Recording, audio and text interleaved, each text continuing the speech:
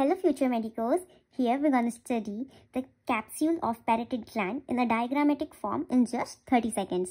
So the capsule is formed by the investing layer of deep cervical fascia which splits and encloses the parotid gland. Here this is the parotid gland and this is the covering or the capsule. It has two layers, the superficial fascia and the deep fascia.